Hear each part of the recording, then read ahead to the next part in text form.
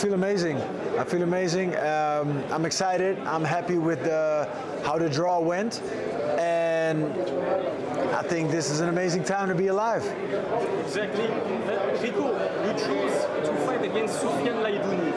Why? I chose for Sofian Laidouni as my opponent because the guys that were on the stage in which I could choose from, he was the highest ranked, and I also believe that he's the best kickboxer of all three, all four actually.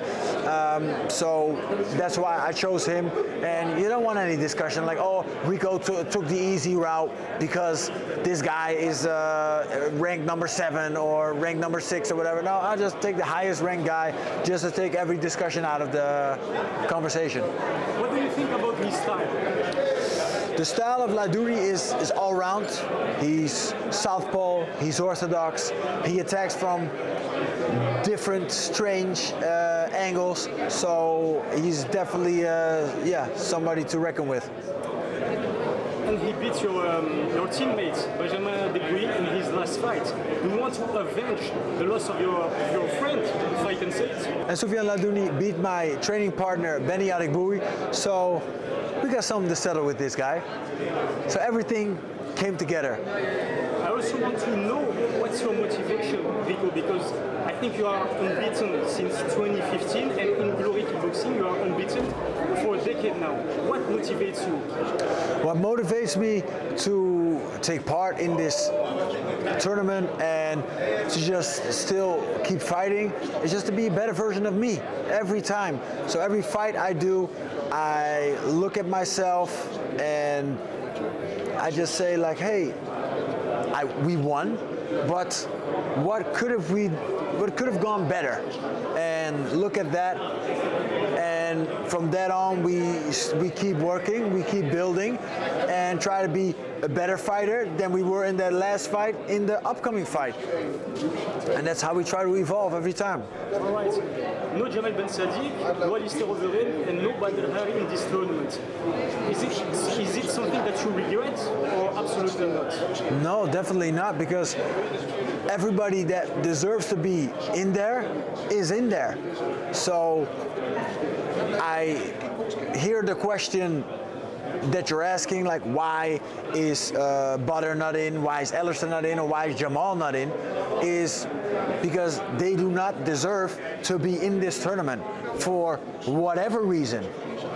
So, and I think everybody that deserved to be in this tournament is in there. Everybody that performed throughout last year at the best of their abilities and had the performances and the wins they needed to have to be here, that's what they did. And everybody that's not in there, they didn't. So I think, yeah, there's no questions. There's no question why they're not in. They just look for the answers, be smart, and I was like, yeah, but this, but I understand why people think that, or they think, oh, but this is an exciting fight or whatever. But everybody that deserved to be in there is in there. So I'm really thankful and I'm really happy with the tournament, how it came out, and excited to, I think it's an exciting time to be alive. And people are gonna get so much from Glory on March the 9th, because normally you get to see, especially Rico, fight one time at the end of the night, the main event. And now you're gonna be lucky, but you're gonna see him 3 times in one night. Let's go. That's just great. Rico, there is a lot of mutual respect between you and Sofian Laidouni, but the 9th of March is going to be a war. Of course, but there's mutual respect between me and Sofian Laidouni, because I literally respect everybody. My opponents, his trainers, my trainer, whatever. Every person you need to respect, because I truly believe that we are no different from one another. We all do the same thing. We all wake up, we all brush our teeth, we all have breakfast. So just respect each other, and especially in the ring. We all know how hard that whole road is towards getting ready for a fight. So you have to respect that, and you have to respect your opponents while doing that. But the moment that first bell goes, the respect is still there, but we want to win, and it's war. In your opinion, except Sofian Laidouni, who is the most dangerous opponent of this tournament?